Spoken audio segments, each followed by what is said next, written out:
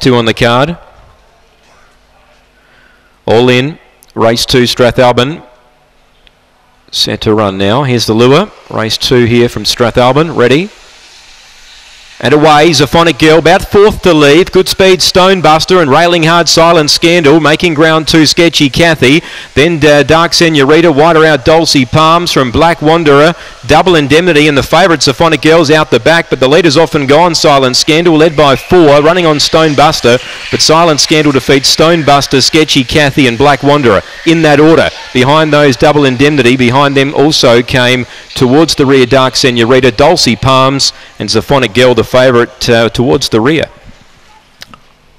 Silent Scandal, late mail gets the money. $2.80 on the tote. It was around the $4 on the fixed. Kathleen Shepherd got a good beginning. Was too good. 6 Stonebuster second.